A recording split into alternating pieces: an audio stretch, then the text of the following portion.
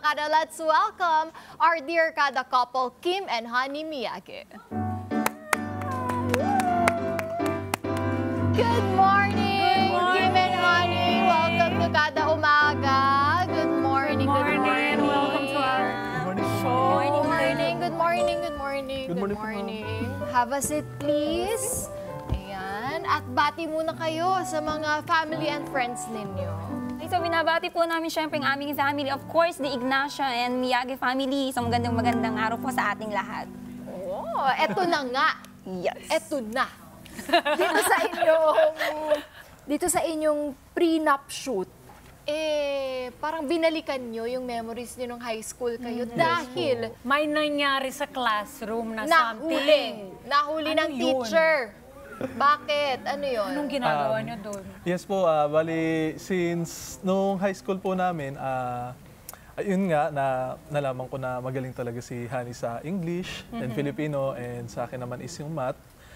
Nagpaturo ako sa kanya magpagawa ng essay, and siya naman is nagpaturo sa akin ng mathematics. And nung kami tutulungan sa aming paggawa ng essay and math problem, nahuli kami ni Ma. Na inakala po niya na kami ay nagliligawan po noon. Pero ang totoo, nung time na yon, hindi pa. Hindi pa po, wala pa Kasi po. wala. Hindi ba siya crush nun? Wala wala pa talaga. din pa po. We're not even friends that time. We're not close. Pero nagkasundo kami na magtulungan. Yes, Kasi magaling siya sa math. Sabi ko, ay laban ko to. Gagaling din ako sa math. Siya naman po nahihirapan sa English and Filipino. Sabi ko, sige, tutulungan din kita. Pero hindi ako papayag na hindi mo ako tutulungan. Wait syempre. lang, nung pinagalitan kayo, paano kayo pinagalitan? Nahuli. Oo nga. Nahampas po ako ni Ma'am sa likod. Hindi naman yung sobrang hampas, pero Okay. mild tap. Napapik Sinabi na. ganun, yes.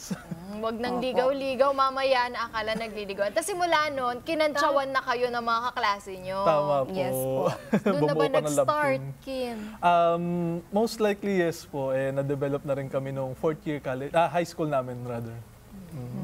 At 4 years din naghintay itong si Kim Yes. sa matamis na oo ni Honey. Yes Bakit ang po. tagal? May pagkadalagang Pilipino po kasi si Honey, and ayun po talagang bilang pagrespeto na rin sa atin niya na kinakailangan is makatapos muna siya ng college bago siya mag-entertain ng BF. So, Tama naman yun, yes, no? so- Worth it. yes, it's worth. Worth I love the it. yes. Bakit ang tagal mo sagutin? Pero gustong-gusto mo na ba parang bago pag mag-graduate, gusto mo na sagutin itong si Kim? Nung time kasi na yun, mami, yung ate ko talaga sabi niya, Honey, wag ka magbo-boyfriend kasi hindi talaga naging madali rin yung pag-aaral, mami. Ang hirap, ang mahal ng tuition. Sabi ko, sige ate, talagang magsisikap ako na makapagtapos ng pag-aaral. Hindi na ako magbo-boyfriend.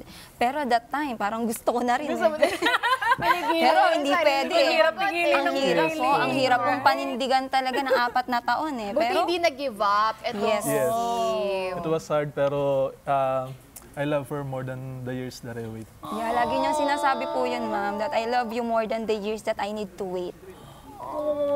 Kasi So, kailan Palang nag-propose? nakakakilig. last year lang po. 11 years of Yes. your 11 years po. relationship. Yes. Grabe. Paano ang proposal? Kwento yung proposal. So, our proposal po, nag-start yan.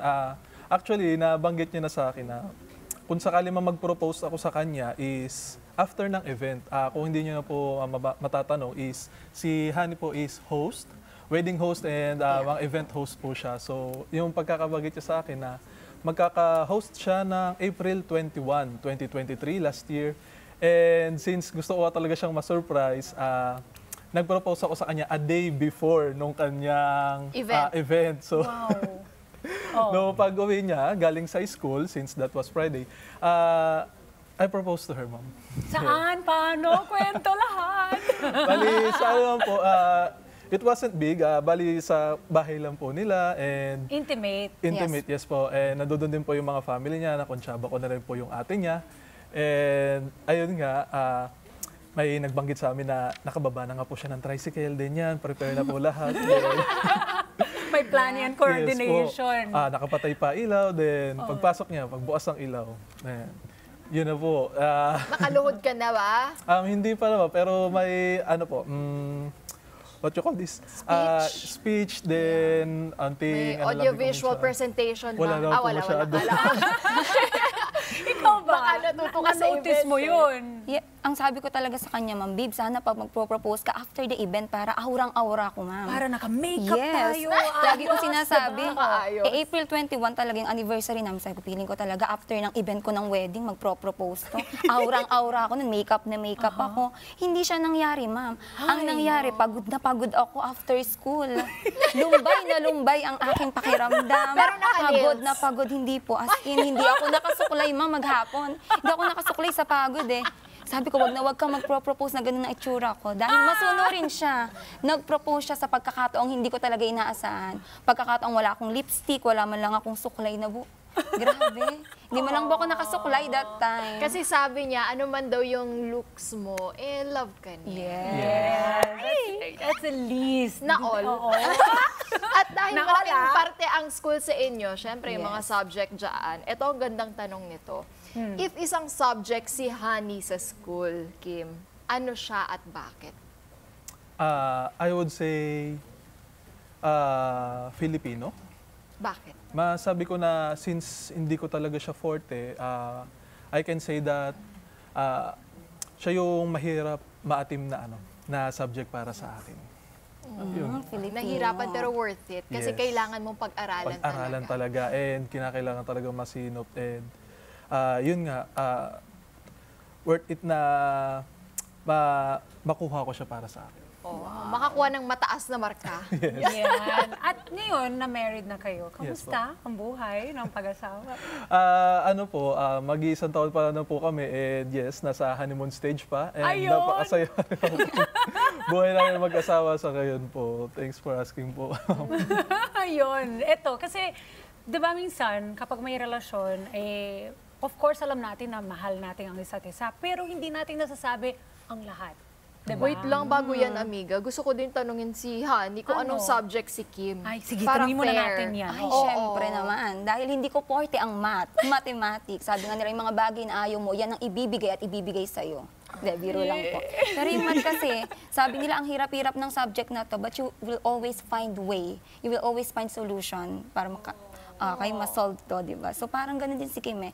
Problem siya, pero I will always find solution. Ang cute mo dyan. There are instances na binibigyan ako ng problem nito, pero I will always find way. I will always find solution para sa'yo. I love you. Love you. Ay, ito na nga. Hindi ko kinaya. Ito na nga yung sinasabi ko. Ito na, amiga. Nasimula na niya, pero ito ang time na kung saan pwede po kayo magbasa ng isang letter para sa isa't isa, telling all the things that you guys sometimes would love to tell each other, pero hindi nasasabi.